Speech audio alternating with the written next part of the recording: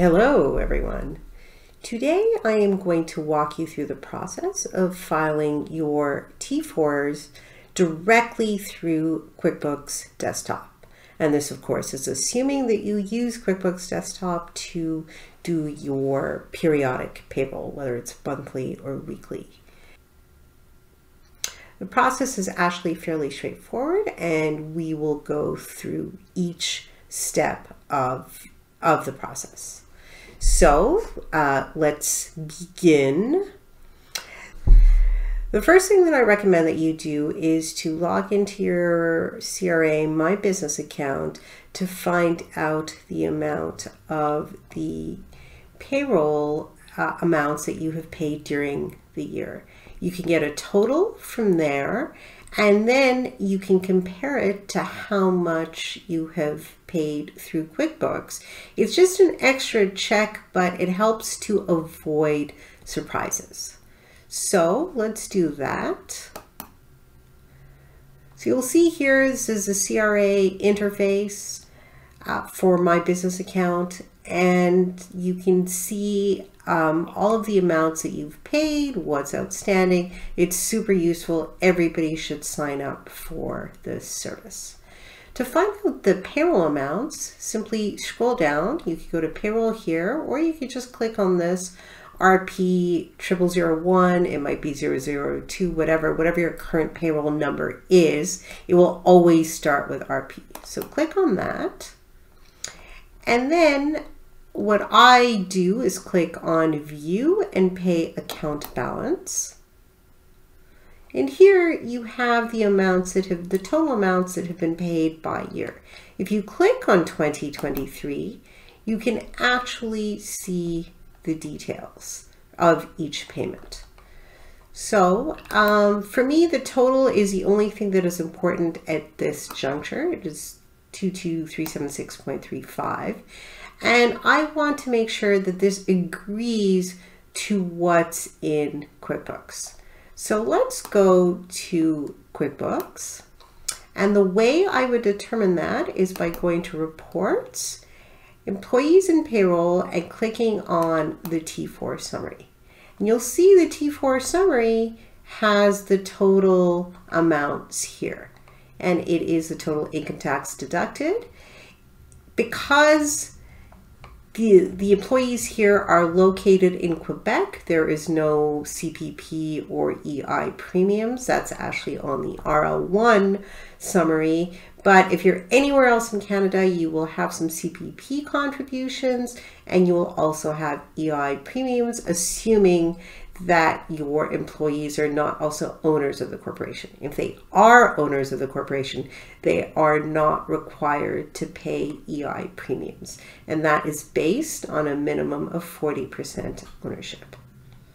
Okay, so now that we have confirmed that this 22,376.35 agrees to the deductions paid for 2023, we can go ahead and file the T4s.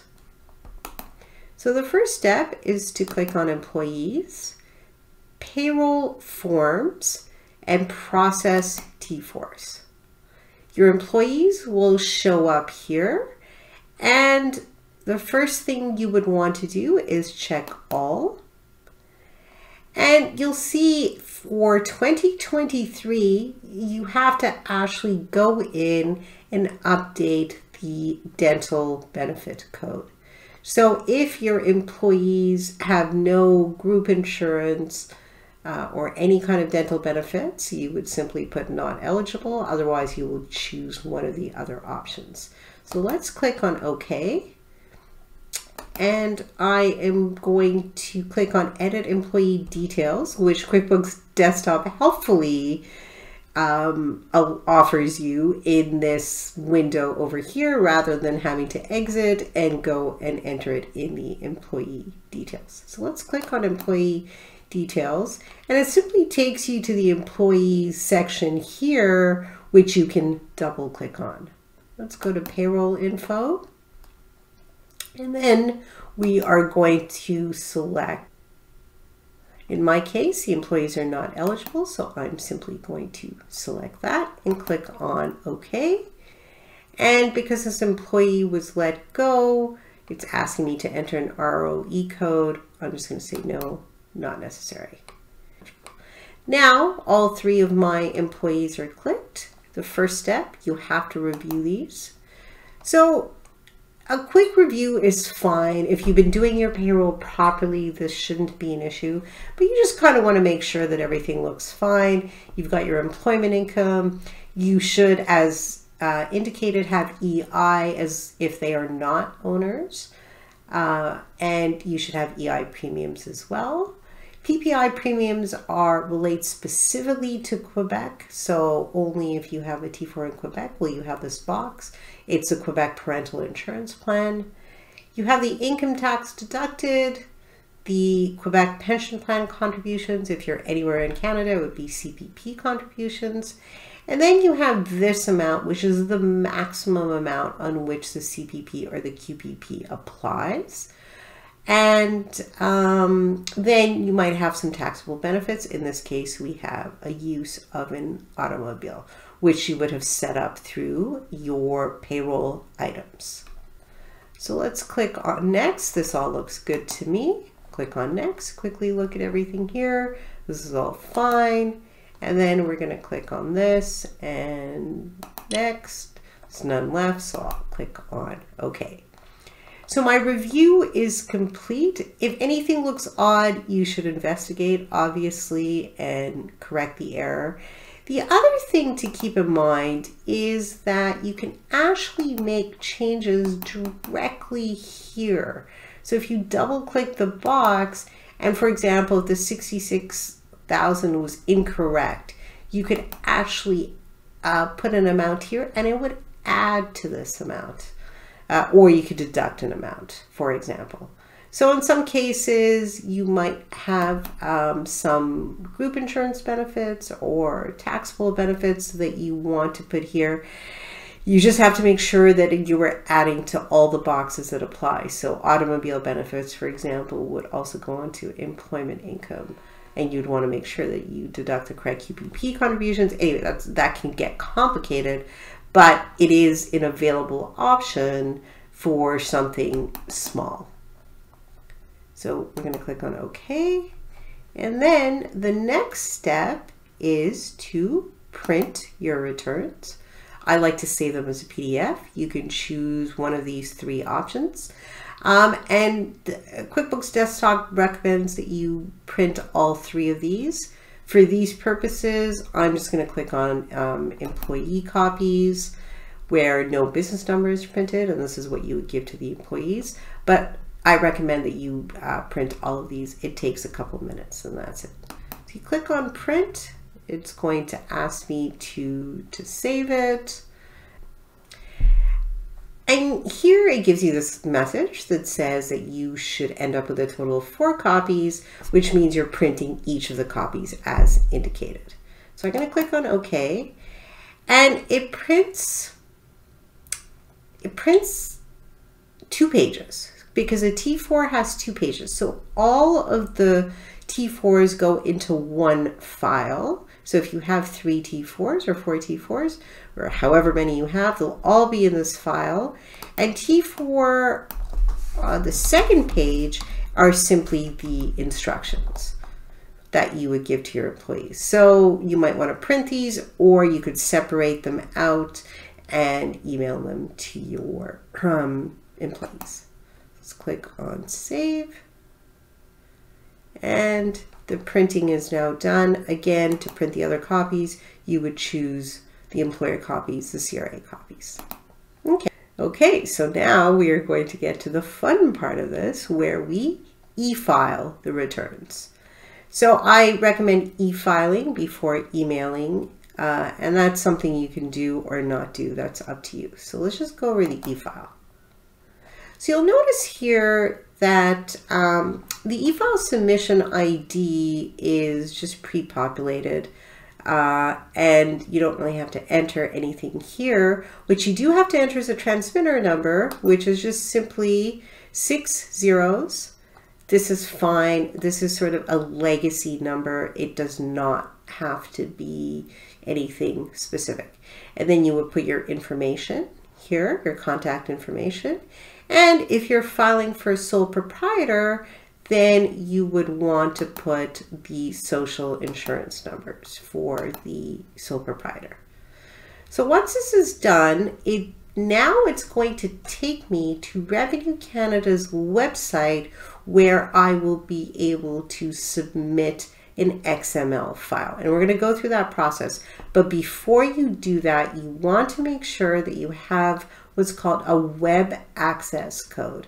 And the web access code is necessary to enter the portal where you would submit the T4s. To get your web access code, simply just type web access code CRA into Google, follow the steps, and get your code. In a lot of cases, you can just call CRA and ask them to give it to you over the phone. So let's click on send. And we're going to click on OK. This message, see, most people will just click on OK, including myself, will just click on OK and not really read the message. But this is really important. And you have to see where your file, the file that you're going to submit, is saved. And for me, it is saved in OneDrive. And this is the name of the file, T4 Slips XML. So it's, again, very important that you note the location of this because you will need it to attach to the submission. So let's click on OK.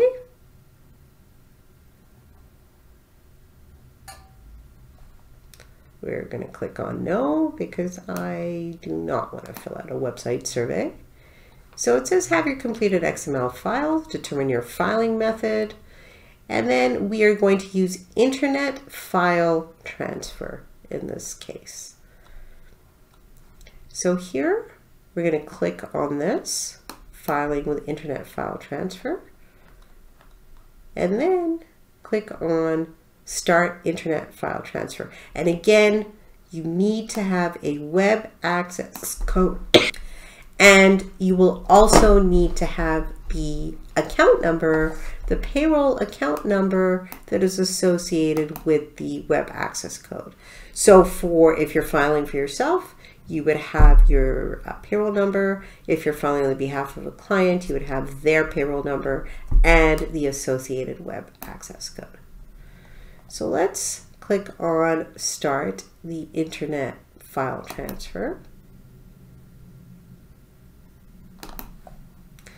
You have this little disclaimer, terms of use. I have my account number, I have a web access code, and all of this information. And then you can read all of this. I highly encourage you to read it just so you know what this agreement says and what you're agreeing to. I have read it, so I am just going to click on I agree. Now, this is where you have the account number. This is your payroll number. It always ends with RP 0001 or 2 or something like that. So you would put that in here along with your web access code.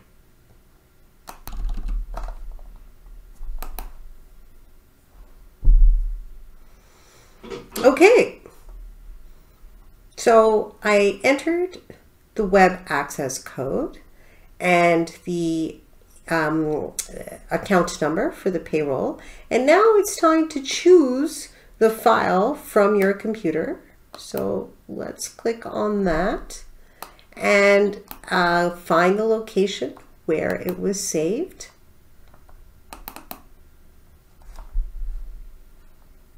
And the file will always be named T4 Slips XML.